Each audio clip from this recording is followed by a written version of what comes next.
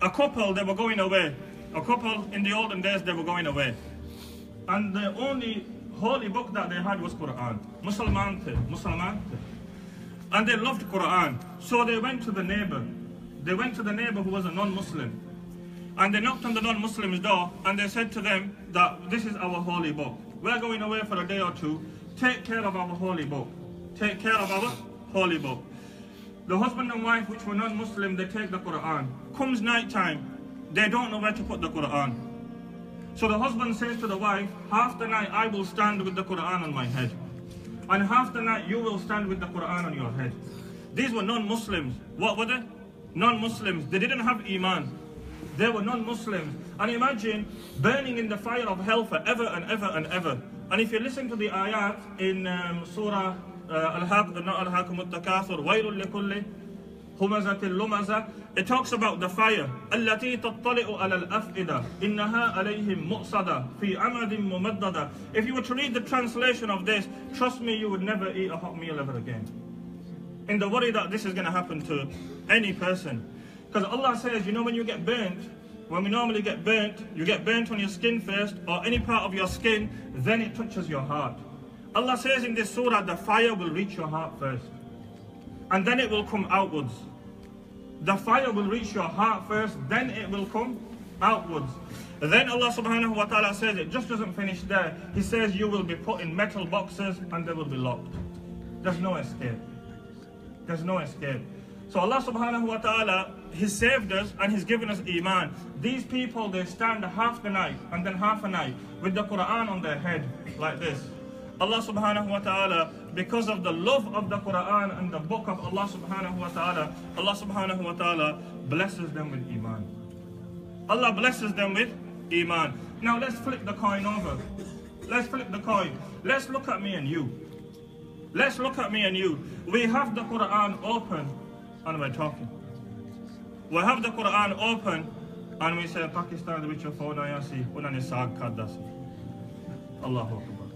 वो तो साग खा रहे हैं, you're gonna get litter. वो तो साग खा रहे हैं. पाकिस्तान में फोन आया सी, आप पे जैसी, ये बहुत खुश हो या. And your Quran's open. Your Quran is open. These are the words of Allah. उधर देखो. उन्होंने Quran का इतना अदब किया. Allah gave them Iman. Allah gave us Iman. But because be'adbi of the Quran, do you really think you're gonna die with Iman? It's something to think about. Let's talk about the opposite. It's okay everyone saying, MashaAllah, Allah ne Musliman banaya, asata jannati. It's okay saying that, but it's not that easy. We have the Quran open, we talk. We have the Quran open, and I'm telling you, I've heard with my own ears, children singing lyrics. Allahu Akbar. I got shot and I fell on the floor. Allahu Akbar. Then what happened? Did you get up? Yeah? You know, you're singing lyrics with the Quran open. Allah's guiding singers. Allah is guiding singers. Allah is guiding rappers. Allah is guiding dancers. Allah is guiding people that are acting in movies. We were born with Iman. And we want that. You want to be a rapper. Majority of my class, they want to be a G. They want to be a Don. And they go, you want to be like you. I ain't no Don, bro. I ain't no G. I just be love of Allah. Love of Allah. So look. You have to look at both sides. Look at both sides. Udhar ek be-iman ko iman mil gaya. Idhar ek iman wala. Are you really guaranteed to die with Iman? With your Quran open, talking? Are you really guaranteed to die with Iman with your Quran open and singing? Are you really guaranteed to die with Iman with your Quran open and swearing? Allahu Akbar. Just the other day I heard a swear. This was last week. Last week I heard a swear with my own ears. Where? In our madrasa. We're not going to talk about who it was. We're not talking about that.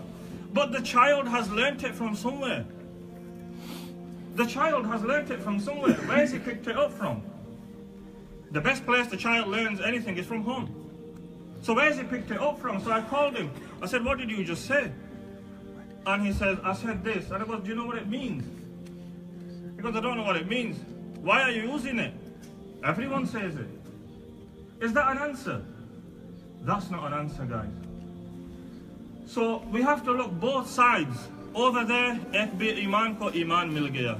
either do you really think you are going to die with Iman with the lifestyle that we live? Do you really think? So they respected the book of Allah, Allah gave them hidayat. We disrespect the book of Allah, you know the chances of dying with Iman is very less. And I was listening to a talk the other day.